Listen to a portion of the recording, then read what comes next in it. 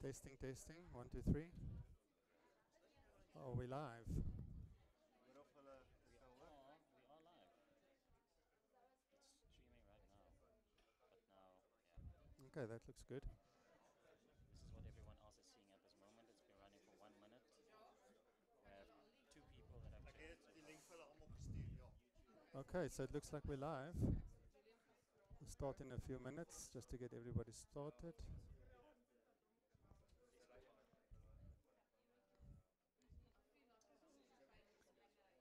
Can they log comments and stuff? Now I've disabled live comments for now because it eats up the bandwidth Oh, here. okay. Just change slide. Just go to the next slide. Want to see the delay? Yeah.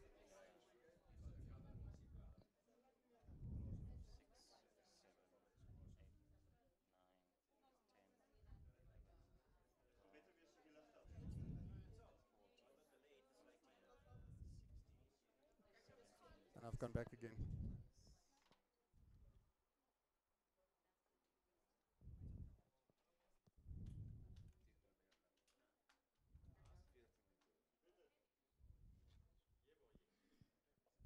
Okay. Welcome, everybody.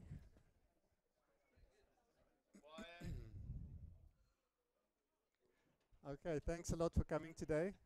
As you all know, my name is Dion. I'm going to show you some mobile stuff. Albert did some presentation last week on some of the mobile things. I just want to go a little bit more in depth. I want to show you the whole workflow, how to create surveys on Survey 123. And also we can, from this week, we can publish surveys publicly without having your field workers logging in. So if you've received that QR code and were able to scan it, you would have, and if you had Survey 123 installed, you would have been able to open the survey that I've created.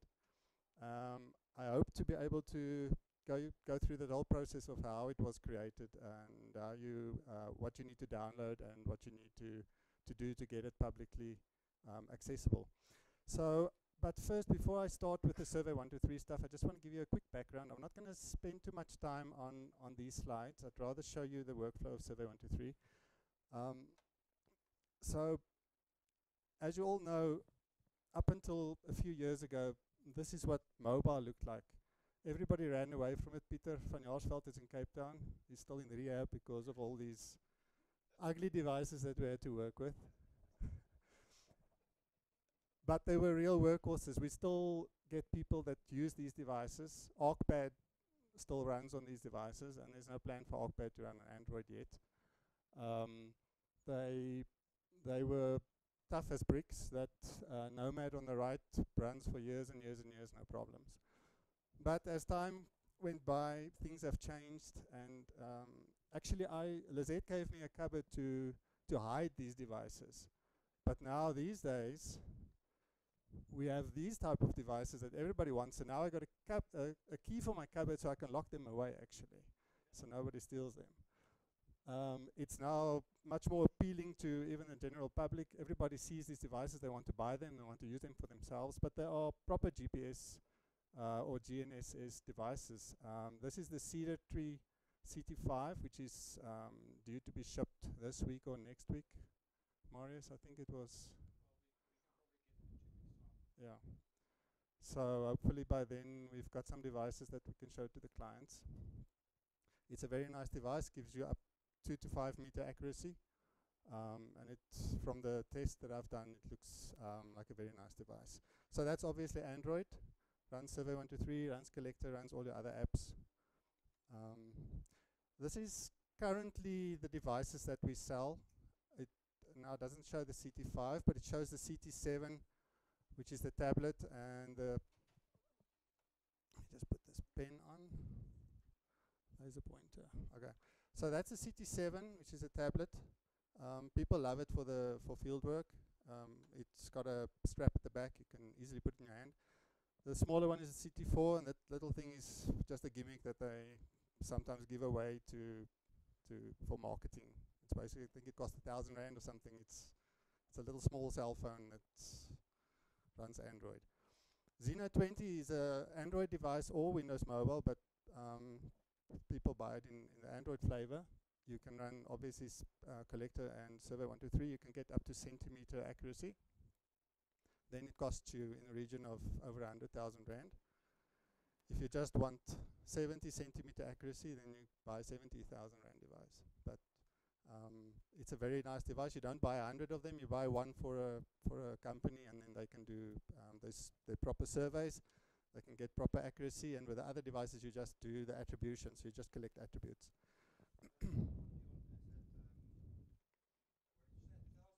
I'm just plucking numbers out of the air, but it's not. Yeah.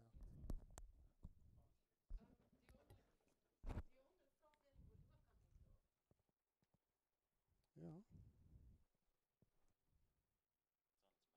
It's on the maximum. I'm already talking loud.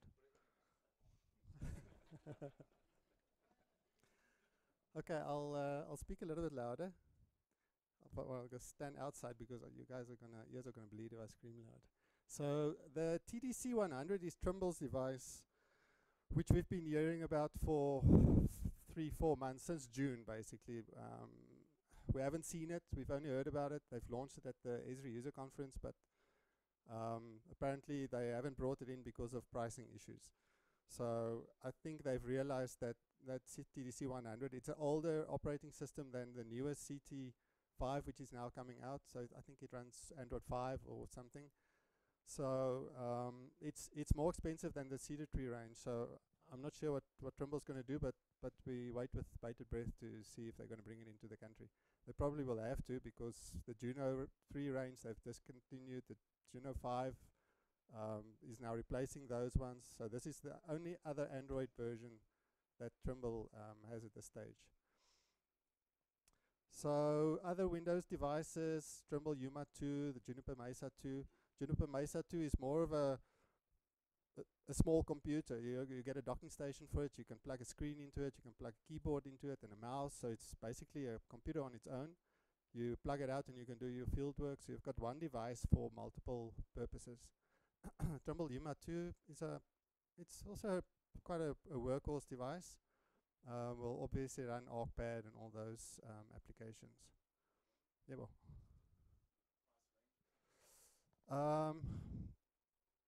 I'm not 100% sure. I think the Mesa 2 runs about in the 30,000 Rand range.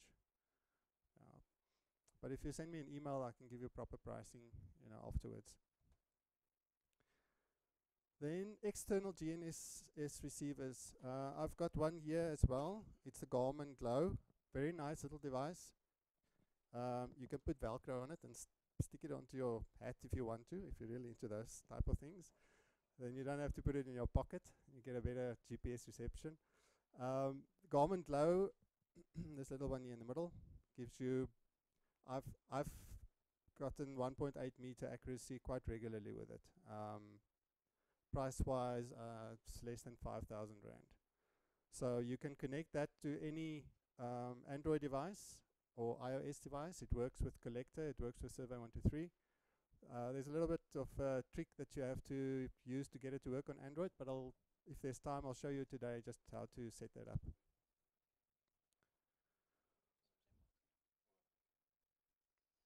Then the Juniper Geode is a device that was launched last month, basically. It will come in L1, L2 flavor, and it has sub-meter accuracy claimed. I had a test device and I couldn't get it to that accuracy, but when the proper device comes out, I'll test it again and connect it. You can connect it to RTK systems as well, to your TrickNets, and then you should get sub-meter accuracy. Trimble R1 and the Trimble R2, both GNSS Bluetooth receivers that Trimble made. The Trimble R1 is sub-meter, and the R2, which is quite a big device, you prefer to put it on a pole and you pole mount it, and that's how you do your field work. Okay, so Esri used to talk about their mobile suite as Octus for mobile, and then it was Octus for Windows Mobile and Octus Mobile for Windows Mobile, and it really became complicated. Now these days they actually call it Octus apps. So it's a cool name and it sounds better than all these weird names. And so you've got Collector, you've got Survey 123, you've got Navigator, Workforce. All seem to be very, very good products. Survey 123, which I've worked with extensively, is a very good product. I haven't really had much issues with it. I've picked up 2 or 3 bugs, but it's quite a new product, so we can't really expect it to be 100% yet. It supports quite a lot of the native Excel forms functionality, which I'll show you later on, and then tips and tricks that you can use with it.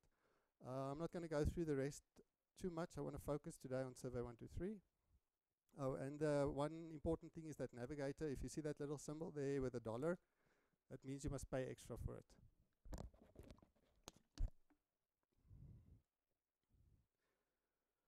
Octus, it's a premium app, so you pay per license.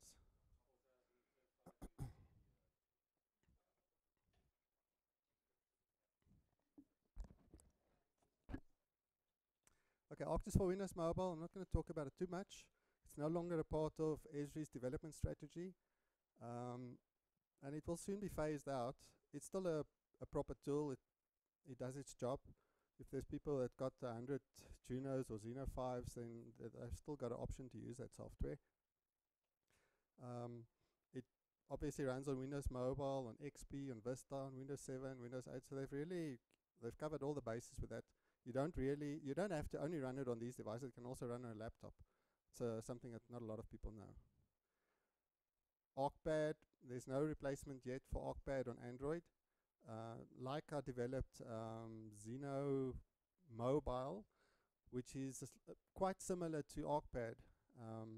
The functionality where the nice thing about Xeno Mobile is that if you have to survey a road with the manholes and the street signs, you can do it all in one. You don't have to walk the street once to capture the polyline, and then you do the points later on. You can start with the street, you can pause it, you can capture a street light or whatever you need to capture, or a manhole, and then you can continue the street, and you can do it in one shot. So ArcPad is still for, if you want ArcMap basically on a mobile device, that is what ArcPad is for. And let me just go one back. It runs on a plethora of devices, but not Android. So the big question that everybody asks is, what's the difference between Survey 123 and Collector? So the biggest difference is that Survey 123 was developed to be able to capture intelligent forms. So the fact that it can capture a geopoint is just it's just another attribute that it can capture. Whereas for Collector, the map is the center of the whole application. Survey 123 runs on a lot of devices, on iOS, Android, Windows, Mac, Linux. Whereas Collector also runs on just about all the mobile devices. Smart Forms is on Survey 123, but not on Collector yet. And then anonymous access, I should actually take that one and make it a yes for Survey 123, because that now supports anonymous access.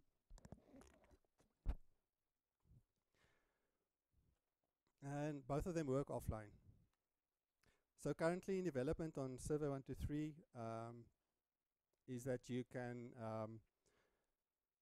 log in with Facebook or with your social media accounts. Currently it's just open now, so it's anonymous, true anonymous access. So let's just go to the next slide. So everybody should now know Collector for Octus. About 2 to 3 years that it's been in the market. Very nice application. You can capture points, lines, polygons, all those things. And that's the other thing about Survey 123. You can only capture points at this stage. The workflow for Collector is from the office to the field to the office. So you have to first create your Collector maps in the office, then you use your device to consume those web maps, and then you go back to the office or you sync it back to the office, or you analyze your data back in the office. Survey 123. So the website allows you to download all these different packages for installation. So it's Windows, Mac, Linux, Android, iOS, and Windows Phone. Where the workflow is also office to field to office, same as Collector. And there's a few applications that you need to download to get that working, but I'll show you in detail just now. I'm not going to go through Workforce too much because Albert did it last week. He did a proper demonstration, interactive demonstration of that. As far as I know, it's still in beta on Android. On iOS, it's already been released. Then there's Navigator for Arcgis, which I mentioned is a premium product. Not going to talk about this also too much. Albert covered it pretty much. And then track to there is a little app from Esri Labs that allows you to do straight line navigation. Doesn't tell you to turn left, right. It just tells you to turn 10 degrees to the right to get to your destination. So it basically just receives a lat and a long, and it uses your current GPS location to see where what bearing should you walk into to reach that specific point.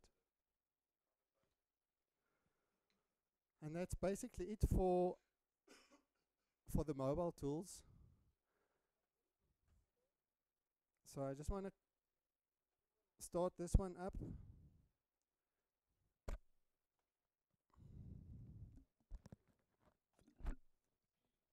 So this is the slideshow for the mobile for Survey 123. The idea that I had was that you guys can follow on your laptops, but I think we can pretty much cover the functionality with me interactively doing it while you guys are watching. So I can make this also available, but it's easy to Google. To download Survey 123 resources, there's a whole website allocated to that. So you can download the Connect software. Sorry, go back. The Connect desktop application is basically your interface between Excel and your Arcgis Online or portal. So Connect allows you to author your survey in Excel, which I'll show you later on, and to publish it also to Arcgis Online or to portal. The interesting thing is that you don't need ArcMap or you don't need any desktop tools apart from the Survey 123 Connect app. Then there is the Survey 123 Connect web. So you don't need to download Excel or use Excel to create surveys. You can also use the Connect website to create surveys. But doesn't have all this functionality that you get on if you use Excel with the Connect application.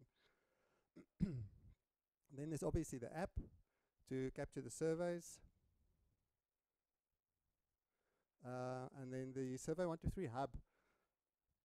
And the interesting thing is that from Arcgis Online to get to this Survey 123 hub, it's actually not so easy. You actually need to know or to Google the URL to get to Survey 123 hub, which is something that's very interesting.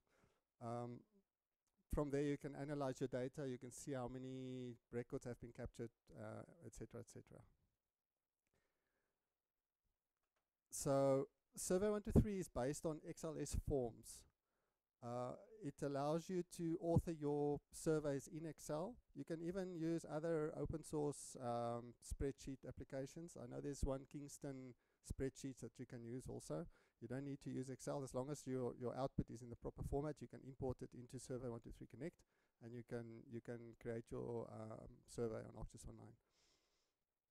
So basically, the Connect software takes that spreadsheet or that survey that you've created, and it creates a feature service based on the layout of it. It also creates an XML document with the rules of your spreadsheet or your survey that you've created. And in the background, it's also keeping track of all the images that you're using in your survey. That gets sent up to Arcgis Online or to Portal as a package. But when you log into Arcgis Online, you only see your feature service and your XML form. The images is somewhere inside Arcgis Online. I haven't been able to figure out where they store it, but they store it as a package there. And when you log onto your device and download the whole survey, all of the images and all of your spreadsheets and your CSV files, everything gets loaded onto your cell phone. I'll show you when we do the demonstration. So I'm not going to go through all of this. It's a little bit small in any case, but basically these are all the file or the field types that Server 123 Connect supports. I don't think there's anything missing yet. I've been able to pretty much use or cover all the bases with these field types. It's got a geo point, it's got integer, decimals, text, select one, select multiple. I'll show you guys when you do the demonstration. There's nothing really that's missing. So I'm not going to spend too much time on that one. So I've just came up with a little few requirements for a fake municipality that are called COSA. So the municipality requires an application that will assist them in identifying areas where the service delivery requires attention. So the highlights or the requirements are basically they want to crowdsource information in form of a public survey. So that's good news for us. We can do that with Survey 123. Geolocation of each survey, that's perfect. And then the capturing of a service rating 0 to 10. And then some categories you don't want the user to type free text, so they must choose it from a list. And then if housing is the selected category, then you get subcategories that you can select. So maybe they want to focus on asbestos or something like that. They don't want to be bogged down with other data, so they're only interested in perhaps asbestos eradication or structural damage of RDP houses. And then I've just added our number as an emergency number, so just so that you guys don't find phone 10 111 all at the same time. So I'll show you. I don't know if you've played with that on the app, but I'll show you how that works. And then add 2 photos of that specific service public survey to the application as well. So from a design point, I'm not going to spend too much time here. I'm going to show you how to do it rather than having you read through it. But basically, you got all your field types here, and then you multi-select for your category, and then sub-select that's based on your previous select. So if housing is chosen, those options will come available. And then the yes/no field for the emergency. So I think let's go ahead and try and do that. This is what the end result looks like. For those of you that have downloaded the survey, you would have seen it on your mobile device. Depending on the form factor, it will look a bit different. They squash things or make them bigger depending on the size of your screen. That seems to work pretty nicely so far. I've got a S4 Mini and it scales pretty well. So the service rating is a nice visible scale where you can choose from green to red.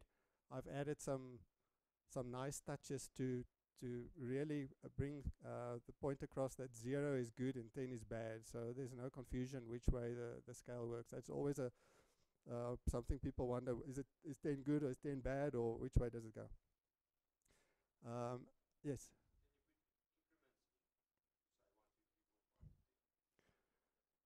This one is in increments of 10. I don't think you can change that, but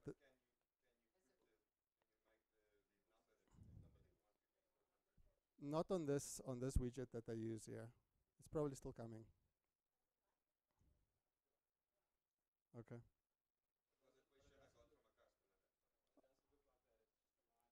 Yes. You can have your own categories with own numbers assigned to them. So the number is, in this case, it's just visible because this is like a pain rating from 0 to 10. there's no text assigned to it, but you can have a normal category from 0 to 10 and assign it your own names.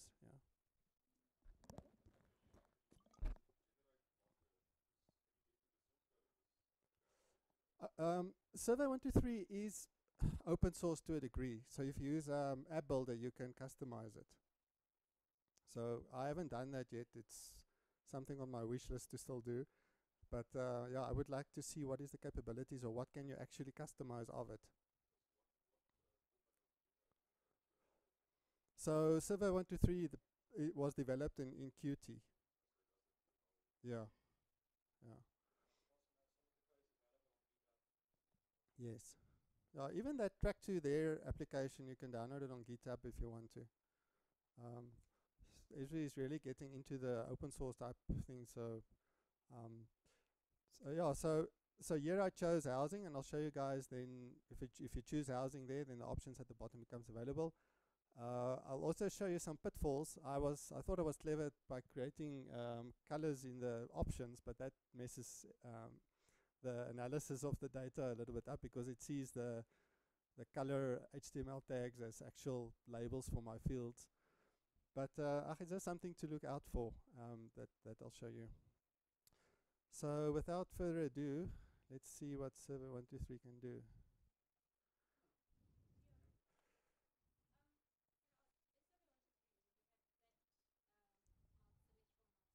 Yes.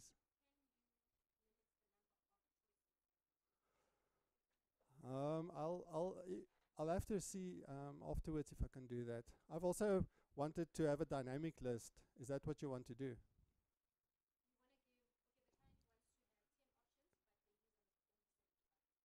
Yeah, you should be able to do that. You can count how many was selected. So that let's that is a good thing to start there, maybe. The documentation of Server 123 is quite extensive. There are things that they say they support, and then when I email them, they say no, it's not yet supported. But so yeah, vaporware. So formulas, if you go to the all these links I can give you, but it's easy to Google. The formulas page on the Server 123 website, on their documentation, you get pretty much all the answers here that you might need. So there's a count selected question, returns the number of selected answers. So that will be something that level that they can use for that specific requirement. So here they listed all the functions and all the possible methods that you can use in your spreadsheet. Now the nice thing is that Server 123, you don't need to be a developer to create a survey, but it helps if things get a little bit more complicated. So let's look at the service delivery one that I've created. So if you this is the list of all the surveys that you've done so far. So a quick way to hide things, just at the top, to search for a specific word. So it's nice if you create your surveys, always use a keyword in the name of your survey. So if you end up with 100 surveys, you can quickly filter them. So now I've only filtered them through to the DFA list that I've done. Or if you only want to see the Esri ones that I've done, then I just type Esri, and it's a nice way of just sorting your surveys out. And then on the screen, if I click on sign in, you can also connect it into Portal. The problem with using Portal for your surveys is that the Esri or the Survey 123 hub, the web application that allows you to do analysis, is not available for Portal. So, and I'll show you actually how nice that website is. It allows you to print your surveys and things like that. So let's just go back to service delivery. So if you click on it, it creates a quick mock-up or wizard that shows you what you've done so far. I can't submit from here because it's not a true client. It's just a wizard to show you your application that you're busy creating, what it looks like. So yeah, it shows the number there, but you can't customize it to do anything else, unfortunately. So just going through the functionality that my fake municipality wanted, if you can choose multiple categories here, and you have to select one. If you see that little red star there, it means that they have to select at least one category.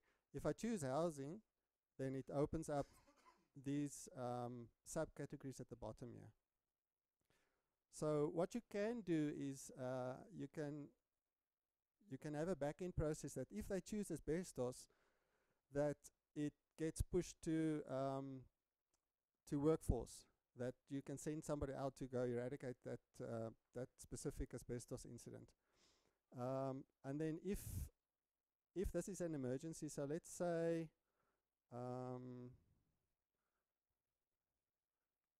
it was or let's say it's crime, and it's an emergency, then that hyperlink there will actually on your Android phone will open your phone dialer with that number that I've showed you earlier. So let's look at, if you look at this layout here, the top button will open Excel and open your server in Excel. The second one refreshes Excel and your wizard to show you or to update your screen here. The folder one, it can be quite handy because sometimes you need to republish a service or you need to delete it and start from scratch again, but then the service is already published in Octus Online. So these two files is your link to between your service and Octus Online or portal. It keeps track of where did you publish it last and the dates and things like that. So if you delete those two files, you can republish it. It shouldn't have a problem. Also, that specific XLS file that stores your survey, if you decide you want to rename your whole survey something else, you can create from survey 1 to 3 from the Connect app. Sorry. If you click on New Survey, the bottom option is File. So you can point it to a specific Excel file that you've previously created, and you can recreate that whole survey from scratch by just importing it. So these templates are loaded off the internet, so they're not installed with your application. So that's quite nice. Sometimes you'll see it takes a while to load. That's how I figure out that it's actually stuff that comes from the Esri's online store. So, and it's very nice because then if new things get rolled out, the samples gets updated automatically. So you'll see, oh, there's a new sample available.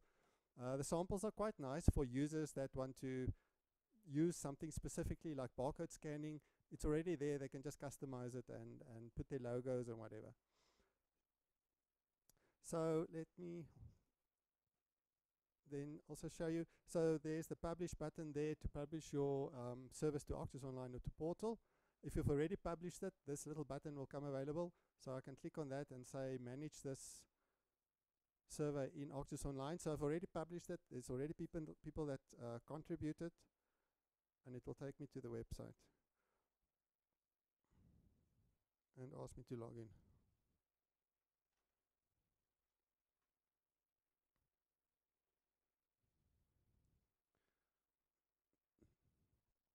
So the infographics on this website is quite impressive. I must say they've done a lot of work here.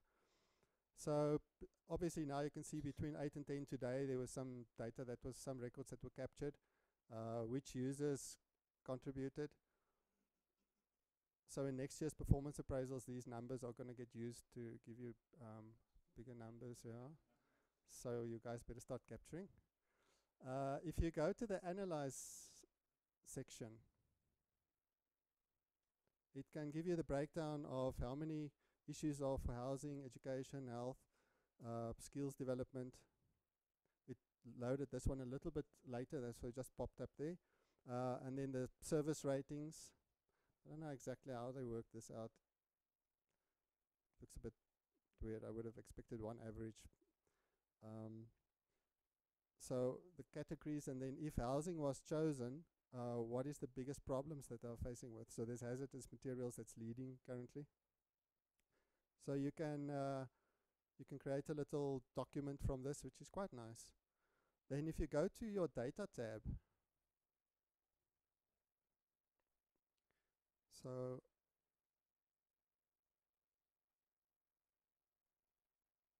okay.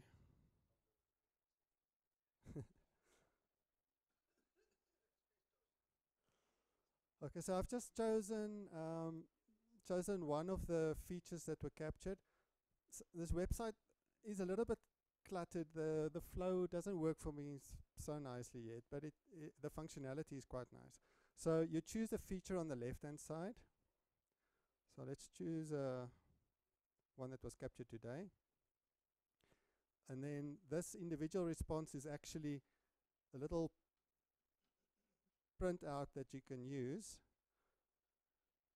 So I'm just going to say print current response. So something that we had to develop earlier or in SQL Server reporting services now out of the box gives you a little report that you can print. So I messed up a little bit. I didn't. I don't know where that thing took me now, but anyway. Okay, so yeah, that's.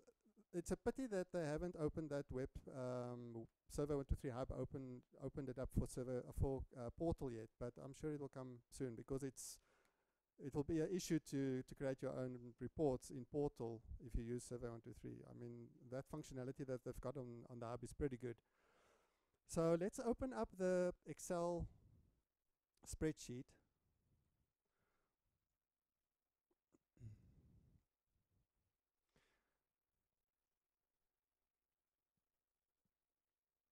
Okay, I've hidden some columns here by the look of it.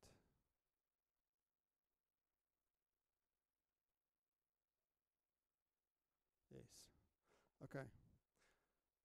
So the geo point obviously is the one that uses your location. So some interesting tips: if you make this read only, then the user can't go and change the position. But the only thing is that he can't retake the position as well. Server 123 will use the first location it gets, and it will stick with that when the user can't say I want a better location. But what you can do is you can interrogate this location that gets stored in the database, and you can go see what is the accuracy that was achieved. So if the user, I just want to open up here.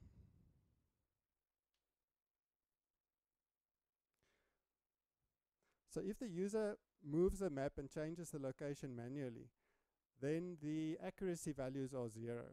So that is what Esri did, so that you can figure out that the user changed the location or was it actually captured by the GPS. So I've actually, later on, if there's time, I'll show you another demo that I've extensively interrogated that location to, for instance, figure out how far are you from another point. So if, for instance, you've got to do meter readings or stuff like that, you can see how far was the guy from that specific meter when it was read. So all of those things are possible. So just going back to the spreadsheet. So in that column, you define your field types. This one that says name is actually the one that gets stored in your database as the field, the attribute name. The label is the alias. So you can't put spaces in the name, but you can put spaces and you can put nice formatting stuff inside the label. So as you can see there, I've changed the service rating font color green. So you need to know a little bit of HTML to do this, but it's not overly complicated. I mean, I didn't do HTML before I started with Server 123, and I, you know, it takes you a day, and then you're comfortable with opening tags and closing tags. And the biggest thing to remember is that you use quotes like that in HTML, but in your calculations for string values you use single quotes. So this is the functionality that does the calculation. So if it is an emergency, so that those dollar signs just references that field that was captured. So if the emergency value is yes, then it will show that this is an emergency situation. Otherwise, it will show the opposite. So if you choose yes there at the top, I've just put a little summary at the bottom. So it uses the values that you've already captured and just creates a little summary at the bottom.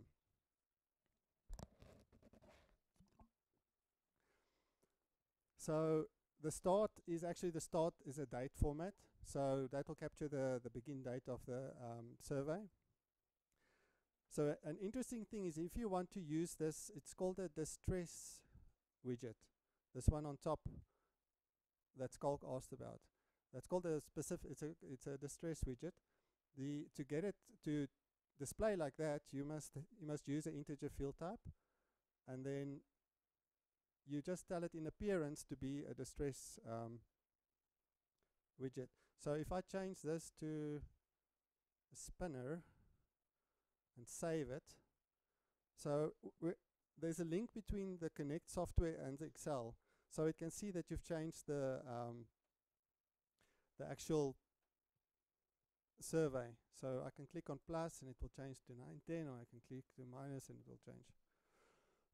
So it's very nice. You can immediately see the changes to your survey.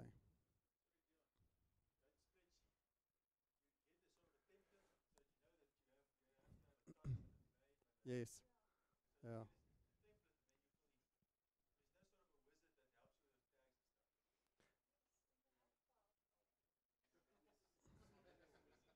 I'm the wizard.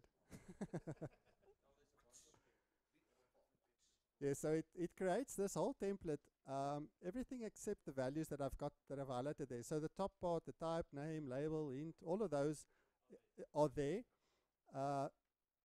This is the choices. So I'll show you now how this comes into play. Then there's settings, and this is just the name of the survey, and then the types. But the thing is, they don't update this section quite often, and I found that there's actually a few things that's missing in here.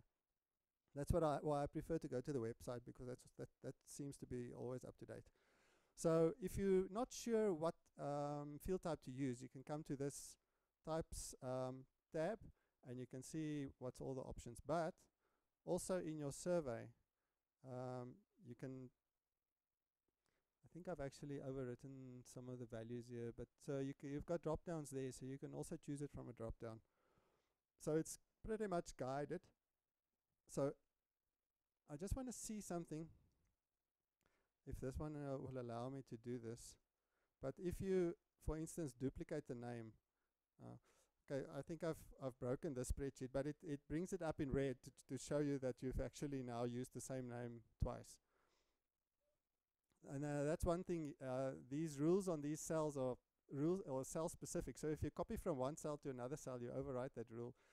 But that's something that you will get used to over time. You must just copy the contents. You mustn't copy the whole cell. Otherwise, you'll lose that functionality that they've given you.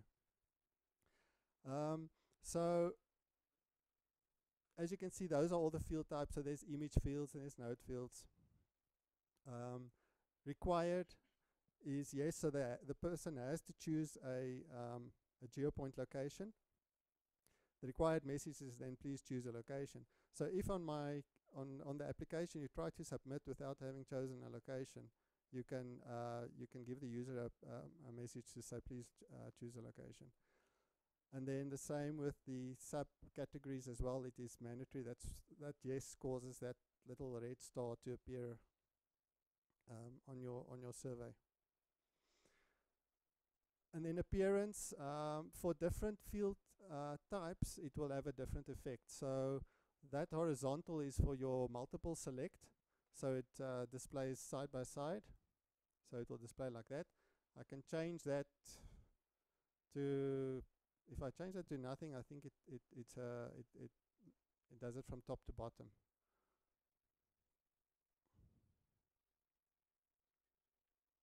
Yeah.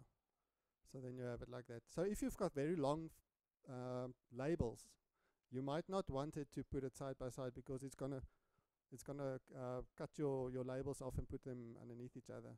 This one works quite well. Actually, skills developer is already a little bit long to have it in a side by side manner. But on my phone, it just like the last two digits or last two characters it puts on the next line. So I can just change that one back to horizontal. Default values. So if you paid very good attention, you would have noticed that when you start up the survey, it always starts with a 5 rating. So that you do by changing the default settings. And then relevant, you can put all kinds of calculations and stuff into these fields. So if it's a dynamic look and feel, then you can program it like that. So this relevant field, it affects if the application or that specific widget is visible or not. So if you see here on the spreadsheet, that subcategory is only relevant when the selected service category is housing. So if you choose housing, then it shows it. Otherwise, it's invisible. The user won't see it. And then also the relevancy comes here into the note that shows the phone number. So if it is an emergency, if that was chosen as a yes, then it will display it. And then that phone intent, it is a URI, it's a universal resource indicator or something, URI. In any case, that allows you on your phone, from one application you can open your phone dialer, or you can open Twitter, as I'll show you later on. You can even open WhatsApp. You can open basically any other application that has exposed that functionality. And that is how they also open Track to There with a little intent like that. So at the bottom, and something that is very good to learn to use is this concat function. It allows you to concatenate strings and your values and your anything that you want to concatenate or put together in one look and feel like this. All that stuff at the bottom, I did it with one note field, just by concatenating and using a little bit of HTML to get that right. So it concatenates a string that says service rating and then the value, and then there's a little HTML tag. All that does is it breaks to the next line. You can put center in there, you can put font color red in there, as long as you close it again, because I've noticed that if you don't close your tags, then that formatting might run over to other fields that you don't really want that to happen. And then I quickly want to show you here at the back of the spreadsheet things that don't really work as I expected they would work. So the field alias is supposed to override the label field. So because I had the HTML tags in there, I wanted to overwrite it with just service rating and not get those HTML tags in my feature service. That didn't work, but I'll still see why that didn't work. And then you can put input masks. Input mask also doesn't work very well. You can force the first character to be a capital and the rest to be lowercase.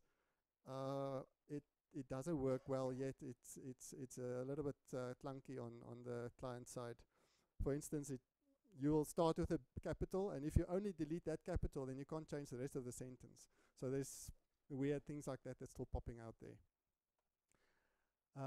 You can obviously specify the field length. So these Esri columns, if I can call them that, is the ones that they've put in to allow you to use this standard tool and still have the Esri functionality. So if you've got calculated fields here, you can force it to be a specific field type. So if that calculation is actually an integer, but your database requires a decimal, then you can force that field type to be a decimal. So it will honor that, and it will create a feature service like that. So now I want to just show you on my phone if everything is running. It should.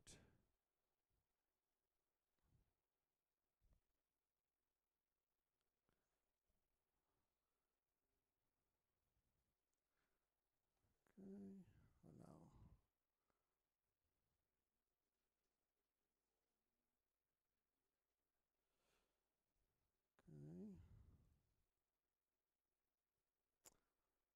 Just reconnect this.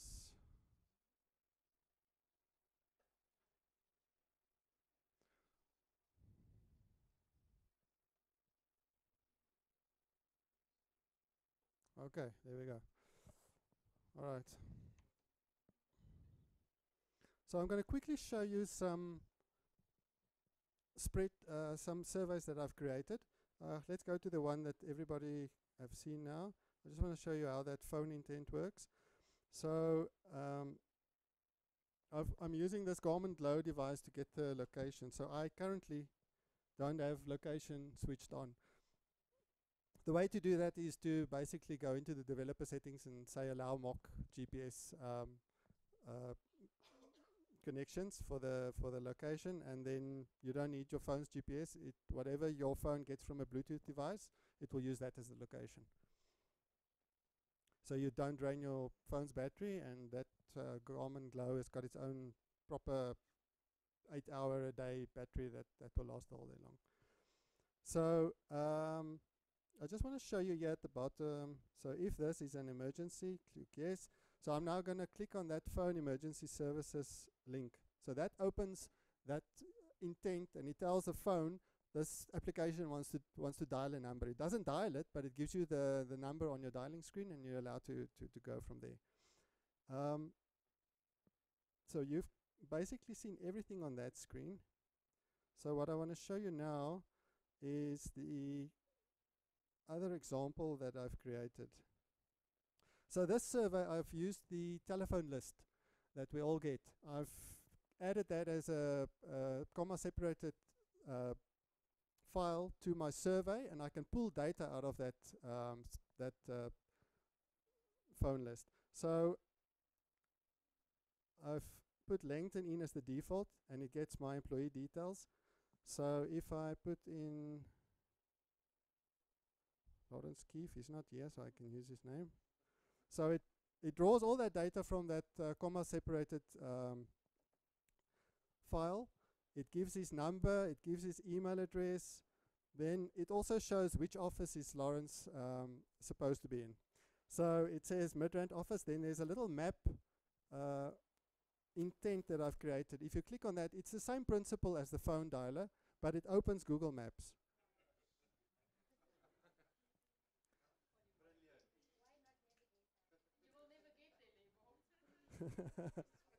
So the idea that I want to show you is not that I could create this, but to open your heads that what Survey 123 is capable of doing. Then if I click on directions, it's a different intent, so it gives a start point and an end point, and it will open and it will give you directions to where you need to go. So I need to jump out of the window and run to the front door.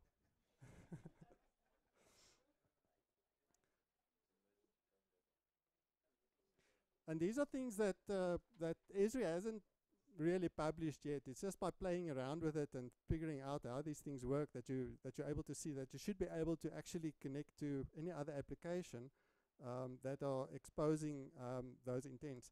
So on social media, you can, for instance, tweet. It will open your Twitter application. I should have actually opened it before I started, but so there's this tweet sent from, so you can pre-configure what text. You can even put that geolocation in there. Maybe you want to say you're at this event, or here is a asbestos house, and you really want to make it visible on social media. You know, something like that.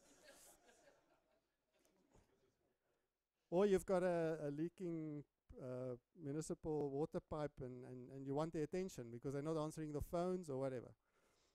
Then you can even send a WhatsApp message.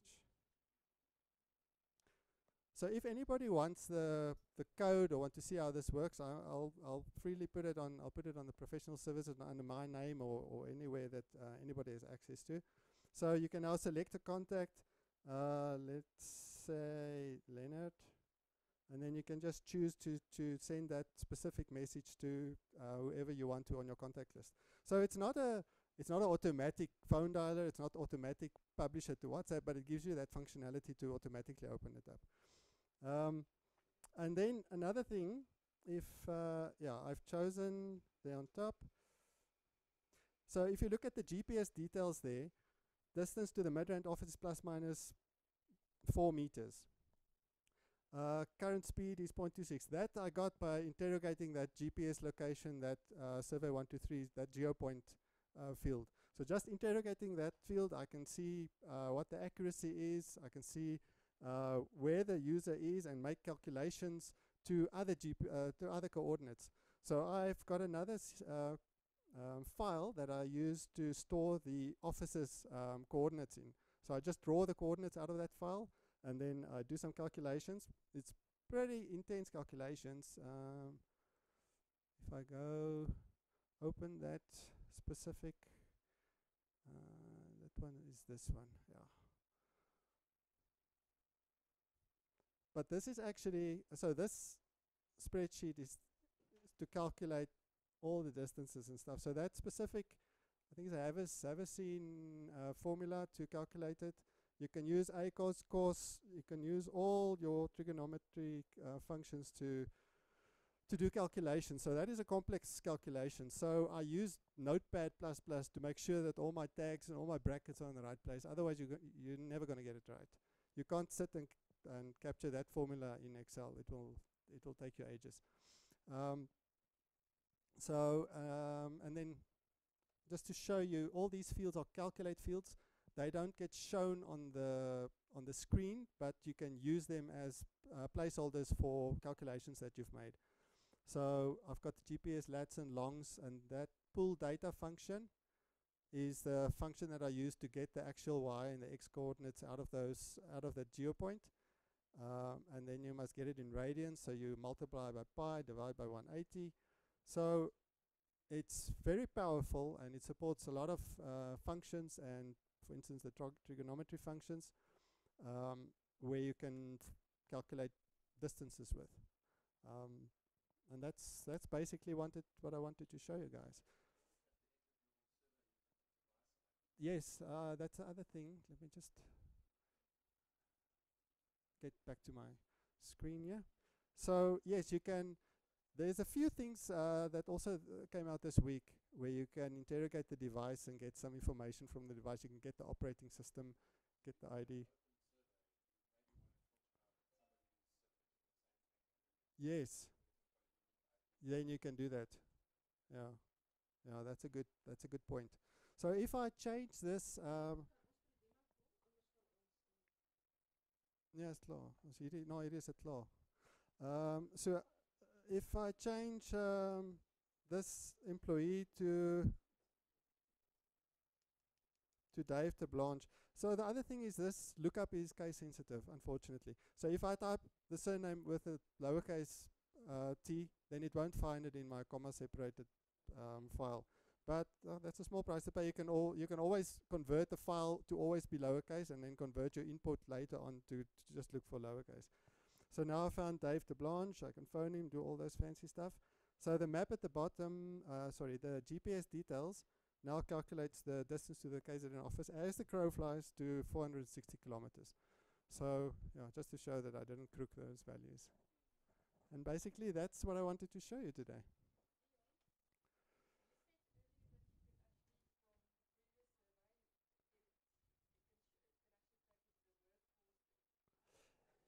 You you can try and get that right, yeah. Yeah, it should be something that's possible, but yeah, I haven't got to do that integration yet. What we can probably try and do is with these intents, rather than having an intent that shows on the screen, you can perhaps do you can push a feature to the workforce feature service. But that is still in the pipeline to see if I can get that right. I would probably need a week of working at home to get that right.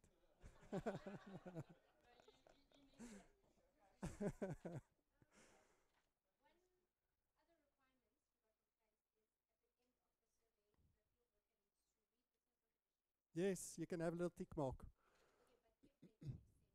Yes. Yeah, you just need to make it compulsory. Yes. So is it required? Yes, but that yes can also be a calculation. So you can say that specific field, the value must be yes or ticked or whatever. No, you can definitely do that. Yeah, that's the other thing, or you can have it as an image.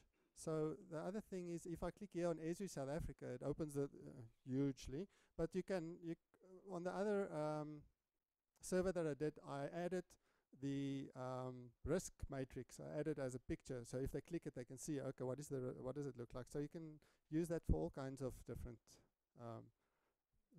things to do. Yeah. All right, that's basically it. Thank you very much. You want what? No, I don't have that. There's no more time left. It's 10:15. Yeah, no, I'll do that next time.